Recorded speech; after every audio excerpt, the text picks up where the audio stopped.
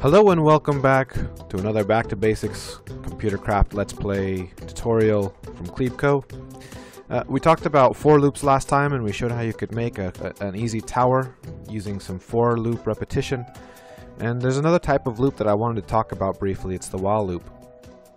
And for loops are great for doing something a set number of times. For the example, in this case, we had it go 5 squares and then 4 different sides, and so that was all set up.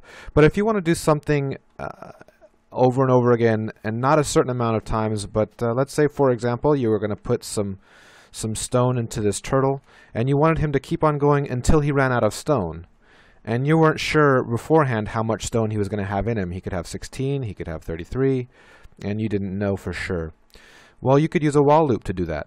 Or if you wanted to have another turtle just dig down all the way until he hit bedrock, that would be another while loop.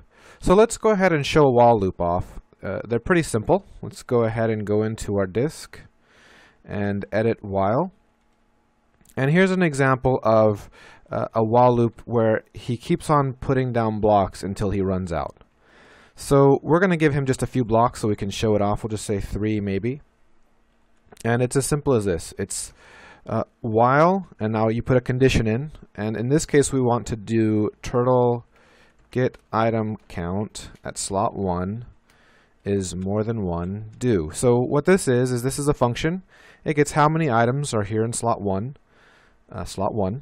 And while we have more than 1 item, in fact we can do this, while more than 0. While we have more than 0 items, so if we have 1 or more, then we're going to turtle dig down,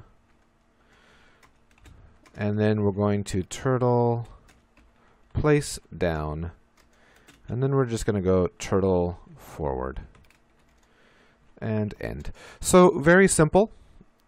As long as this is true, it'll keep doing this over and over again. So here we have, it should set exactly 3 blocks. So we're going to save that and run while.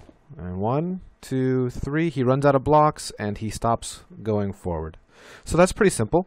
Another thing that's nice about while statements is you can go back 3. You can add more than one permission or parameter on that. So let's give him a few. Now when he mines up these 3, it's going to add to his slot 1, so he should go 6 in this case. In fact, why don't we just mine it up for him just to make this a little simpler to understand.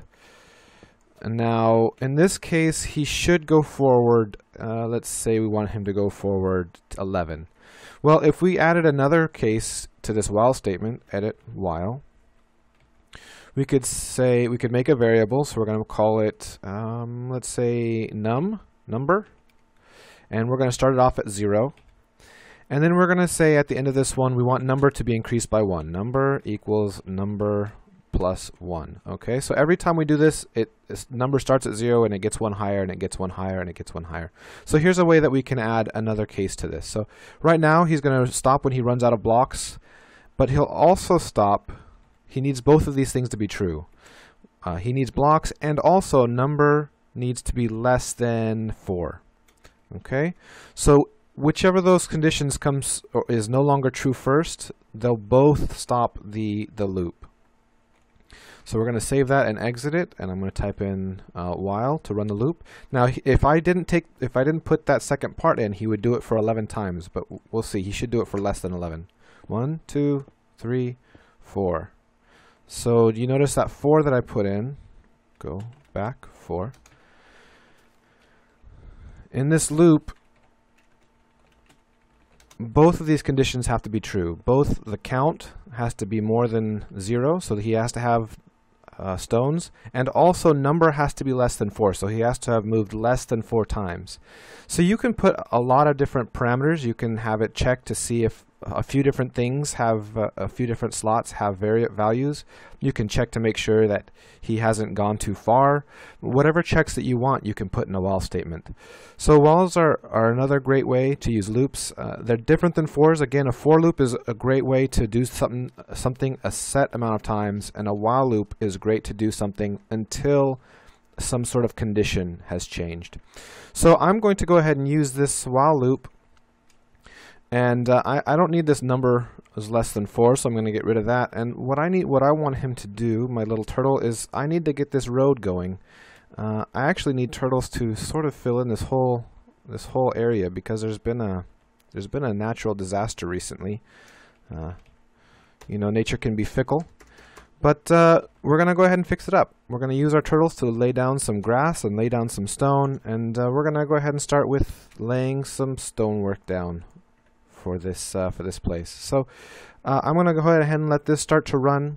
We're going to fill in our hole of despair, and go ahead and use while loops. They'll be very helpful for you. And until next time, happy computing.